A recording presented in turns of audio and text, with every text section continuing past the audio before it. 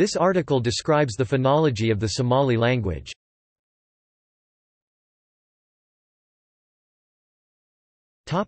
Consonants. Common Somali has 23 consonant phonemes. Its consonants cover every place of articulation on the IPA chart, though not all of these distinctions are phonemic. The voiced affricate, d, is missing in many northern and eastern dialects, with the voiceless affricate, t, taking its place. Is a voiced retroflex stop. Some phoneticians say that it has an implosive quality for some speakers.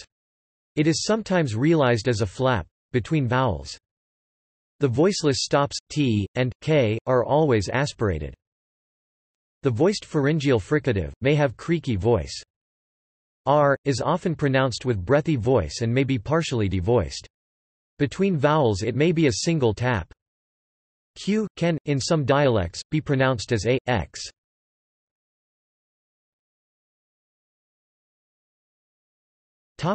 Vowels. Somali has 5 vowel articulations that all contrast murmured and harsh voice as well as vowel length. There is little change in vowel quality when the vowel is lengthened. Each vowel has a harmonic counterpart, and every vowel within a harmonic group, which notably can be larger than a word in Somali, must harmonize with the other vowels. The Somali orthography, however, does not distinguish between the 2 harmonic variants of each vowel. There are 5 diphthongs that also occur in front and back, long and short versions, except for I, which does not appear to occur in the back series.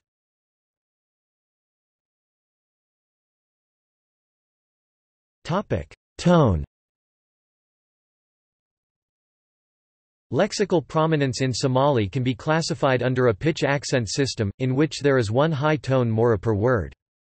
The tone system distinguishes both grammatical and lexical differences. Differences include numbers singular and plural, a grammatical distinction, and masculine and feminine genders, a grammatical and sometimes also lexical distinction. One example is inan girl versus inan boy. This reflects a tonal pattern that codes grammatical gender, such as damer female donkey versus damayar male donkey. The question of the tone system in Somali has been debated for decades. The modern consensus is as follows. In Somali, the tone-bearing unit is the mora rather than the vowel of the syllable. A long vowel or a diphthong consists of 2 morae and can bear 2 tones. Each mora is defined as being of high or low tone. Only 1 high tone occurs per word, and this must be on the final or penultimate mora. Particles do not have a high tone. These include prepositions, clitic pronouns for subject and object, impersonal subject pronouns and focus markers. There are therefore 3 possible accentual patterns in word roots. Phonetically there are 3 tones on long vowels, high, low and falling. On a long vowel or diphthong, a sequence of high-low is realized as a falling tone. On a long vowel or diphthong, a sequence of low-high is realized as high-high. Occasionally, it is a rising tone. This use of tone may be characterized as pitch accent. It is similar to that in Oromo. Stress is connected with tone. The high tone has strong stress, the falling tone has less stress and the low tone has no stress. When needed, the conventions for marking tone on written Somali are as follows: acute accent, high tone; grave accent, low tone; circumflex, falling tones on long vowels are marked on the first vowel symbol.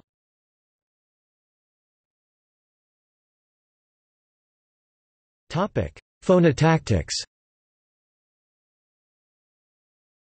The syllable structure of Somali is c, v, c.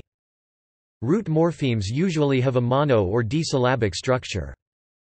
Clusters of 2 consonants do not occur word initially or word finally, i.e., they only occur at syllable boundaries. The following consonants can be geminate, b, d, per meter, n, r, and l. The following cannot be geminate, t, k, and the fricatives.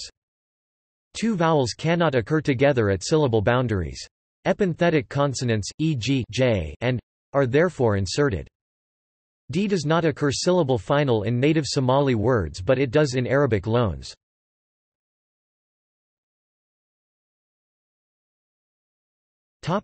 Phonological processes.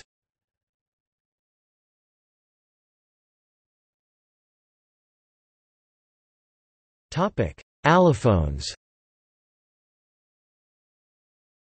The voiced stops, b, d, and are devoiced in word initial and word final position. Between two vowels they become fricatives. The voiceless stops, t, and k, are realized as d and in syllable final position. Per meter, is realized as n in syllable final position. Between vowels, h, is usually voiced to. All vowels are nasalized before or after a nasal consonant.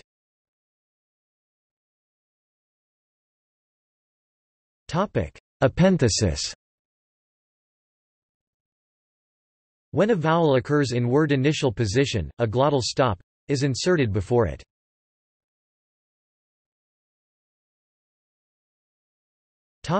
Elision. Trisyllabic roots with the form c vcvcv and a short second vowel elide this vowel to become c vccv except if it would result in t or k occurring at the end of a syllable or being geminate.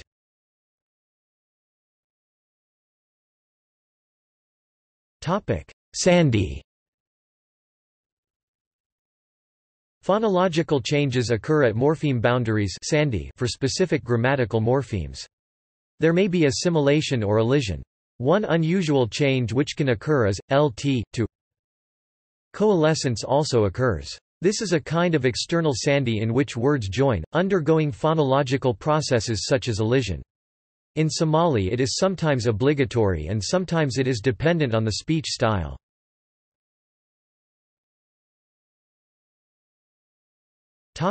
Vowel harmony. Roots have front-back vowel harmony. There is also a process of vowel harmony in strings longer than a word, known as harmonic groups.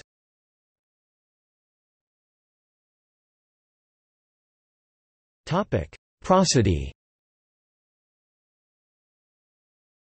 Intonation, as opposed to tone, see above, does not carry grammatical information, although it may convey the speaker's attitude or emotion.